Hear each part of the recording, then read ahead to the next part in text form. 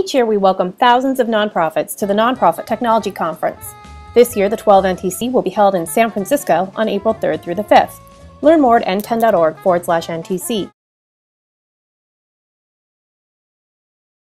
Hey everybody, I'm David J. Neff at DaveIM on Twitter, and we are here at NTC saying hello to you guys in the online audience. And I have some great folks behind me that are going to introduce themselves, and today we're going to talk a little bit about innovation, how nonprofits can innovate, define that, what it means. I wrote a book called The Future of Nonprofits, Thrive and Innovate in the Digital Age. It's thefutureofnonprofits.com if you guys want to check it out. And so that's why I'm kind of leading this today, and I will let the folks introduce themselves, so go ahead. Thank you. My name is Michel. I'm the Digital Marketing Manager with Feeding America. Hi, I'm Drew Beam. I'm the Director of Innovation for Free Range Studios. And hi, I'm Melissa Roberts. I'm Director of Business Development at Free Range. Awesome. Thanks, guys. And so, Dan, we were talking about Feeding America and, talking about hunger. And, of course, we stumbled onto talking about the Hunger Games, because who's not talking about the Hunger Games? And you guys are actually doing something with the Hunger Games, which I thought he was lying to us, but he's not. So why don't you tell us a little bit about that? And I think you also had a statement you wanted to make about the Hunger Games. Right. So we have a partnership through the World Food Program and the Hunger Games movie. And I think it's utilizing a movie of this caliber that's not really about poor people or poverty or our issue. It's kind of taking that hunger theme. So if you go to hungergames.wfp.org, there's a whole, people can take a quiz, and then a portion of the proceeds go back to the two organizations. You can donate. You'll see a PSA from the stars of the movie. And it's kind of taking that idea of, going outside of where your typical partnerships and trying to think of like how do you utilize something like the Hunger Games and turn that around into this. And this is like a Hunger Games here. So Dave is going to be our boy tribute, and then Holly Ross is our girl tribute. May the odds be in your favor. Thank you. And so how is that different? Have you ever partnered up with a major motion picture studio before? Is that something innovative, or is that more of marketing, and marketing can't be innovative? Explain that a little bit.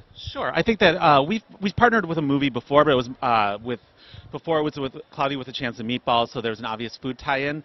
The Hunger Games being this post-apocalyptic kind of world and not necessarily about the issue of hunger. It's kind of taking just that name of the hunger and utilizing that to get our awareness out. And I don't think it's, marketing can't be innovative, but, marketing sometimes can get into a rut and just kind of reaching out to different donors and different people that you can find. For sure. And NTC here, although you guys can't experience this at home, is very dystopian this year. It's very dystopian. So let's talk a little bit. Tell me what Free Range does, and I'll just start off. Sure. We are a design and communications agency. We work with nonprofits and socially responsible businesses to help them tell their story to make a difference.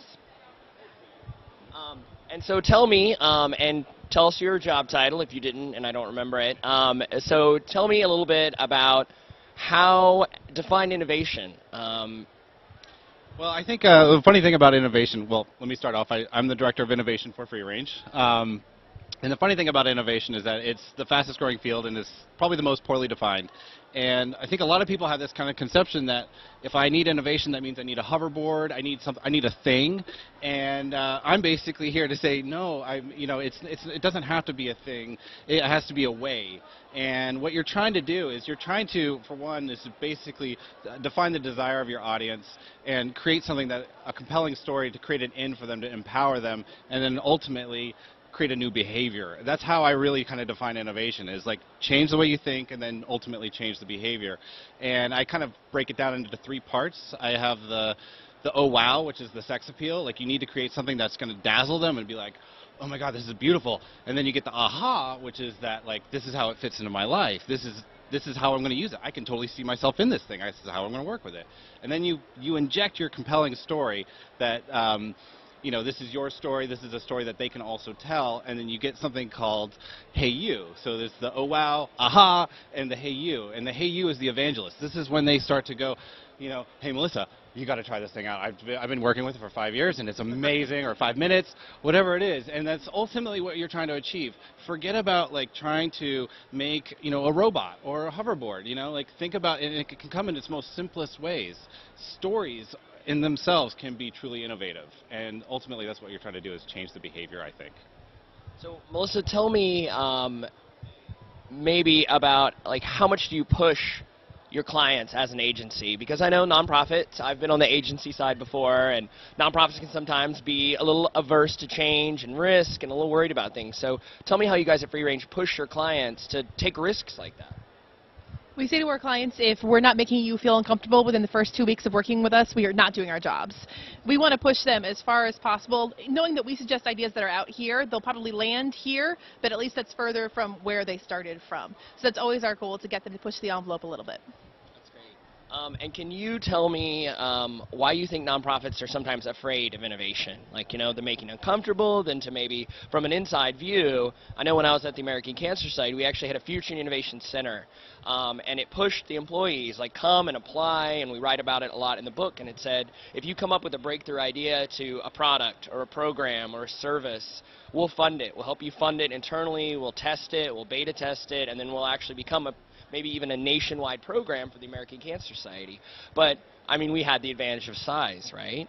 So how do you think a lot of nonprofits get over that hump or figure that out? And, you know, what's the breakthrough moment of that when they realize, yeah, we can do this too?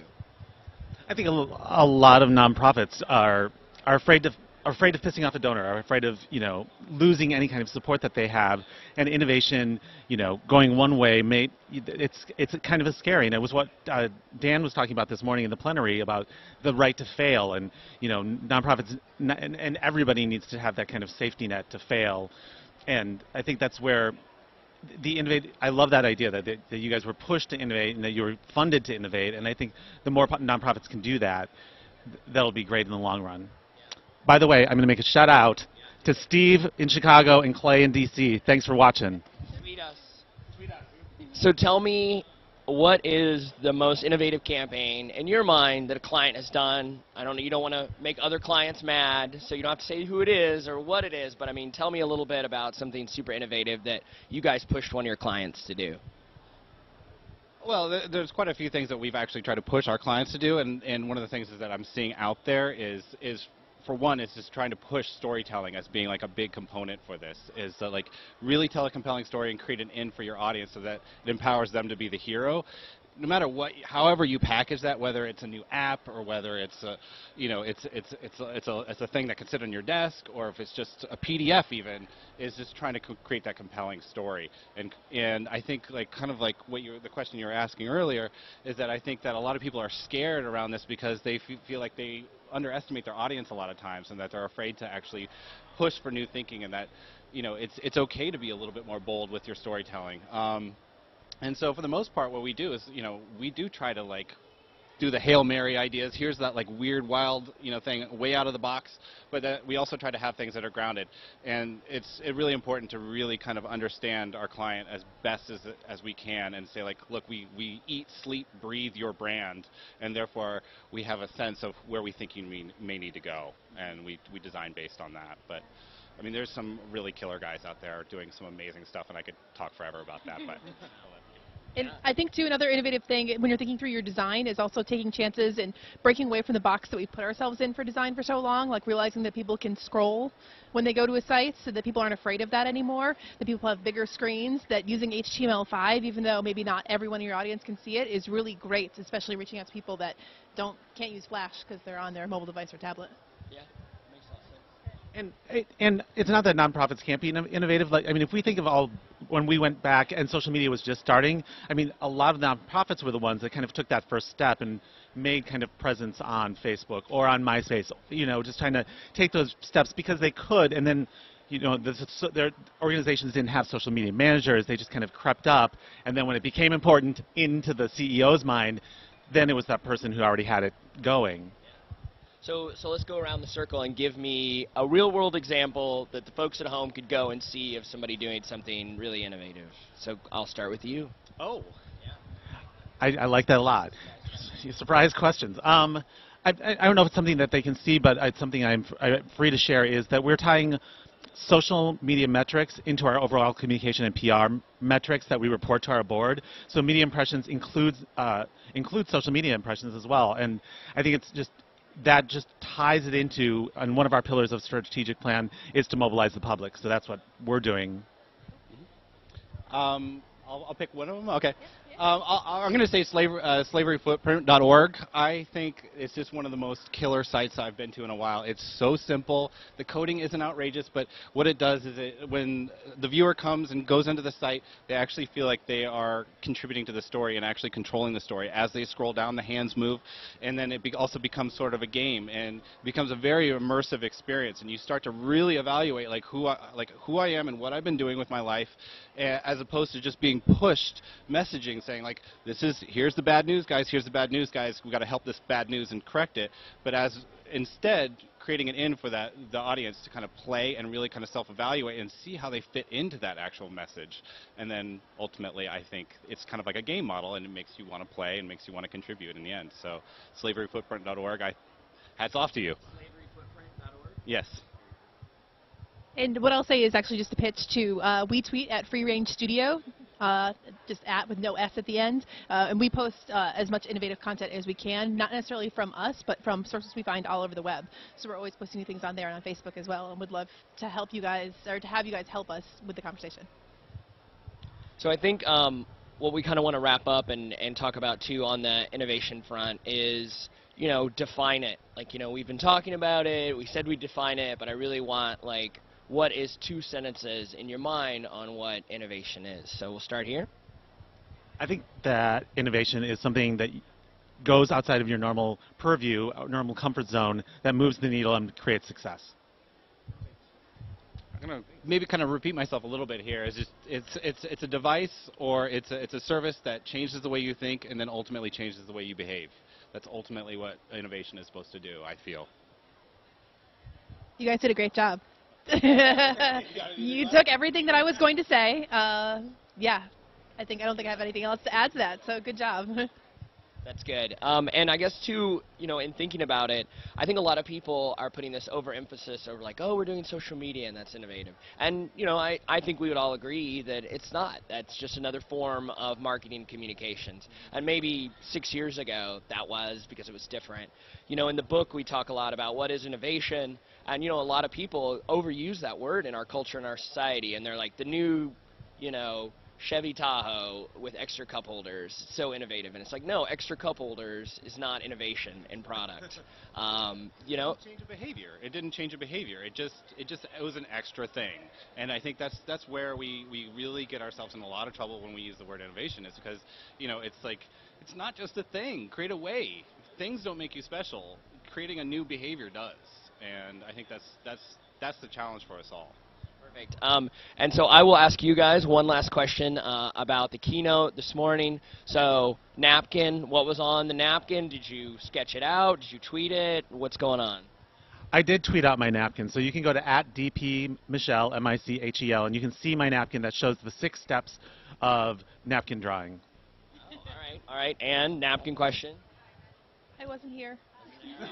All right. Napkin would have been awesome, though. Napkin would have been awesome. And I just did doodles on mine mostly. But I did follow along. I like doing the arrows, things like that.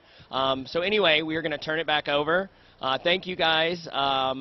We have everybody here, so say your Twitter handles one last time so the folks at home can say hello. Sure, @DPMichel, and then also @FeedingAmerica, all one word. Awesome. And we're at Free Range Studio, no S. Cool, and I'm @DaveIM, and our nonprofit is @NPFilm. And the website is thefutureofnonprofits.com if you guys want to check out the book. Thanks. Awesome. Thank you guys so much. And I just wanted to say I took an image from the Free Range site for the blog post about the live stream, and the image says that great stories make great change possible. And I love that so much. I think that is so cool.